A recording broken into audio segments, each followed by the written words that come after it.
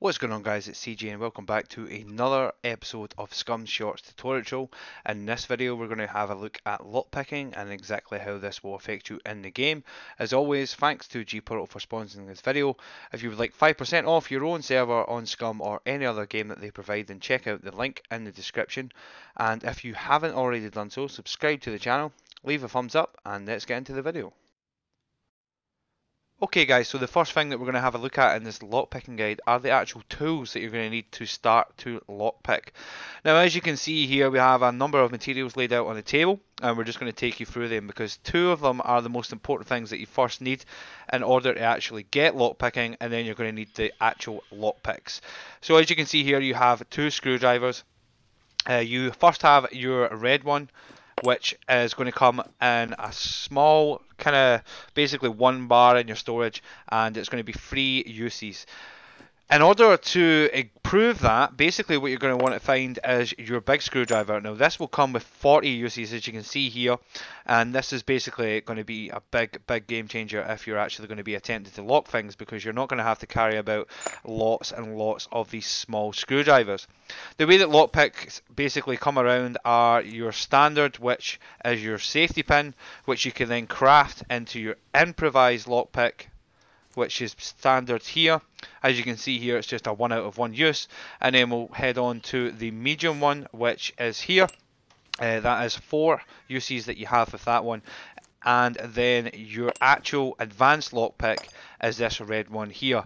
Now these are all obviously going to be more effective. They're going to have longer points of breaking, and they're obviously going to be dependent on your thievery skill and how long you actually have to use them before they break.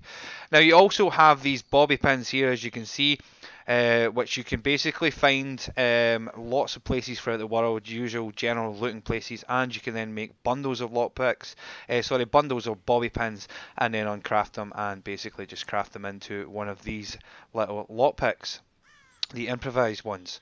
And these are pretty handy actually, these little safety pin boxes. All you need to do is pick them up and then you uncraft it here, just through your inventory. Right click, take out bobby pin, and then you basically just craft it.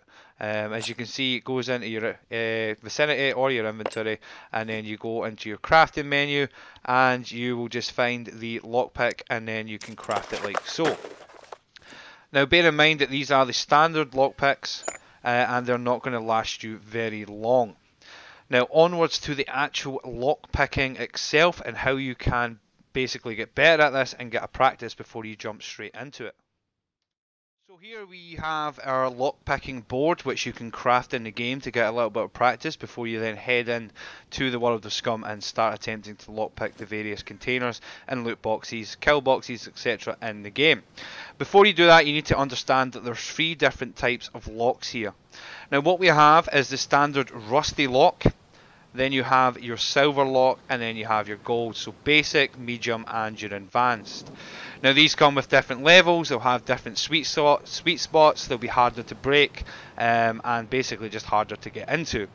You can also craft these locks in the game. All you need to do is get yourself a toolbox. It doesn't have to be the red one, it can be any one improvised, and then you need one of these padlocks. Basically, in order to craft a lock, it'll go in order of skill. So you can basically, for your basic locks, the rusty, all you need is 5 and a toolbox, and then for your silver lock you need 10 of these padlocks and a toolbox, and then for your advanced, your gold locks, you will need 15 of these and then a toolbox as well. And yeah, that's it. All you need to do is have the padlocks, the number of required, and then a toolbox, and craft them, and you can put them on your base.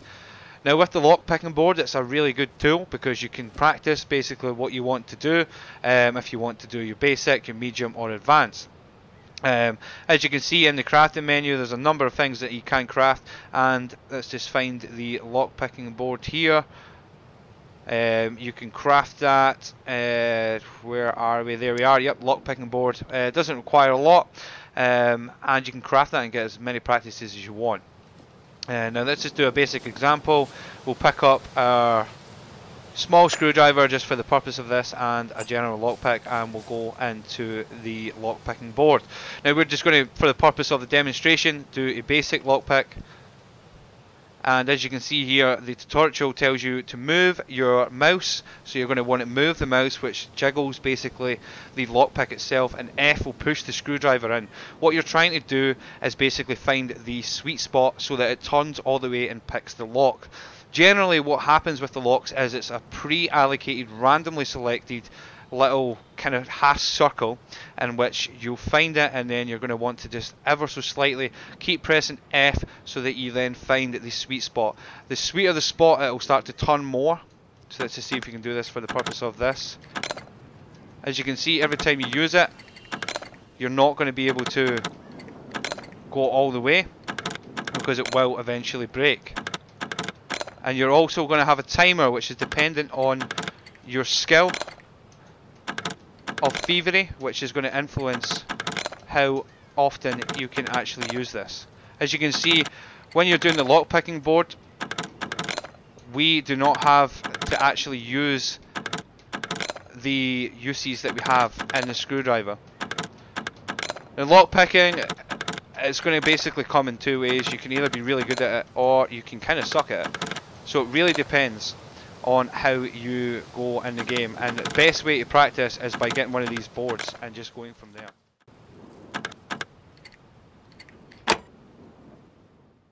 And now coming on to the final part of the guide, which is basically your lock protection.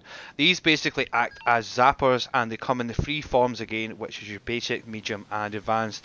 Depending on what type of lock protection you put on is going to be dependent on the damage that it's going to do to somebody that's trying to get inside your base. In order to put locks on, or lock protection, all you need to do is walk up to your door. As you can see here, we created a double door, which is part of your base building. You can also claim doors in the game, etc. in towns, and all you need to do to place this on is you drag the lock over, and then you drag the second lock. You're going to want to put basically as many locks on. Some you can put locks, a mixture of protection is entirely up to yourself, and then all you need to do is then drag the protection slot into it, and whoever is then trying to basically pick that lock is then going to have to pick that, and then going to have to deal with that protection, which is going to shock them every time that they unsuccessfully pick your lock. Now the way you can mitigate this is by wearing rubber gloves in the game, which can be found pretty much just for your general looting places. This is however going to give you less time to lockpick it, and it makes it slightly harder, but obviously if you are quite a skilled lockpicker, then you can do this without, and you can just risk it because it's going to take HP from you. Every time that you're picking a lock as well, you're going to have fame points. Generally, every time you have an unsuccessful attempt, it is going to take some fame off you. So be aware that you will have to have fame points in the game in order to basically make sure that you can pick a lock, as well as the required materials, which are a screwdriver and one of your lock picking items. If you want to remove a lock or protection, all you need to do is hold F, and then you remove those locks, and then basically it goes back into your inventory or the vicinity on the ground, and that is how you would then remove them. If you, say for example, wanted to put some rusty locks on that door straight away just so you have some protection, you can then upgrade them and put them anywhere else.